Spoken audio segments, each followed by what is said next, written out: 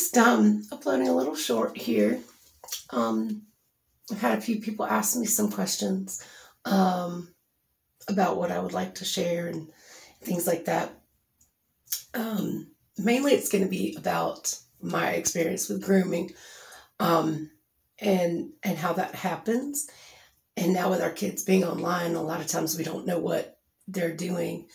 It's even easier for these people to get their hooks into our children. So, first I would ask you, if your kids spend a lot of time alone online, do you have filters on your internet so that you, or that you can see what they're doing, always have access to what they're doing? Because for me, I spent a lot of time alone. And when I met this man, he would just talk to me like a friend, real casually. And it's so slow that I didn't realize what he was actually doing until I was in it and trusting this grown man, despite me being a 14-year-old child. They're going to do things to gain your kid's trust. And it won't be invasive at first. They're not going to ask your child specific things at first. They're not going to ask your address, usually.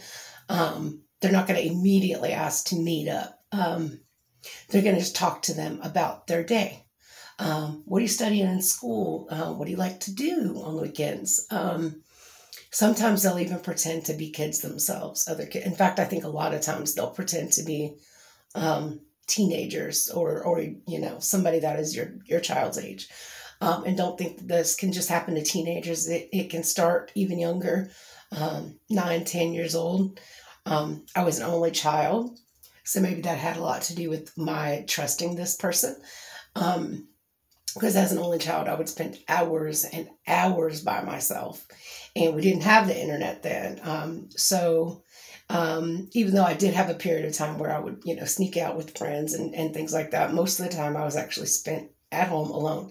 And my only access to strangers far away was 1-900 chat lines. And they were a big thing for a while. And you're supposed to be 18, but they never, they didn't check. So you'd be on this chat line talking to a whole bunch of different people. And I said that I was 18 initially. And then if you wanted to talk to somebody private, they'd kind of take the two of you, put you in your own little private, chat room. And once I started talking to this guy, just us alone, I did tell him I was only 14, and he didn't care. And I later found out, even though he told me he was 21, he was actually 26. So 14, 21, that's still creepy. That's still predatory.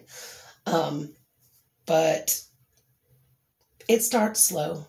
If you notice any changes in your kids, if they're spending more time alone, if they're acting sullen and withdrawn, if they're shutting you out, the most important thing I can tell you as a parent now myself to teenagers and a grown adult child, be willing to talk to them about anything. If they're in trouble, let them call you without judgment.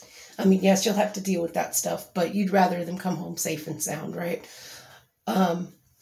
You do want to teach them values, and you are their parent. You're not their friend. But as they get older, they need to be able to trust you enough to tell you about things that are going on. If you shut down every conversation and you aren't willing to understand or remember being a teenager yourself, they're going to shut you out. My kids can talk to me about absolutely anything. We don't always agree, and I don't put a rubber stamp on bad behavior, not by any means. But I have shared with my kids what happened to me, how that happened, and why I feel the way I feel, because I don't want any of my boys to go through what I did. And it does happen to boys too. Look it up. It happens to boys, it happens to girls. I think it's 1 in 4 girls will be sexually abused, 1 in 6 boys. So let's just, our boys need our protection just as much as our daughters do. Sons are still children. I don't believe in that whole boys can't be sexually abused. It's bullshit. Excuse me, but it is. It's both.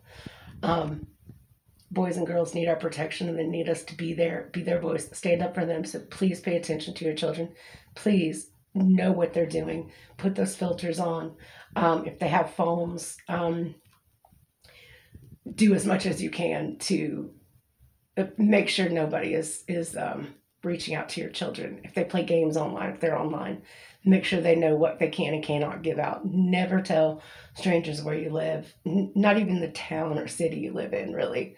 Um, Generally speaking, I say you can, if you're talking to people game wise, you're in the United States, Southeast United States. That's as detailed, specific as you should get. Um, if you notice, I don't really put my kids on here. You've seen my youngest a few times in like little silly videos, and with the dog or items we did for Gish, which was a scavenger hunt by an actor named Misha Collins.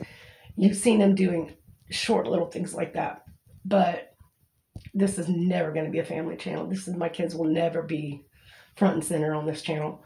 Um, so I just wanted to touch base a little bit and let you know stuff is coming. It is My recording setup has not been successful as I hoped, and I'm trying to download an editor that can help me make more professional style videos, because right now this is all I got. I have a great camera, um, but I haven't really figured out my background and my lighting and all that. But this is going to become a more active channel. That is my New Year's resolution for next year, 2023. Um, I will be uploading and I will be recording on a regular basis. So thank you all for being patient. I'm at almost 300. That's great. You guys deserve um, more uploads, more videos from me. So just touching base. And I wish you all a Merry Christmas, Happy New Year, and I hope your next year is absolutely amazing. Peace.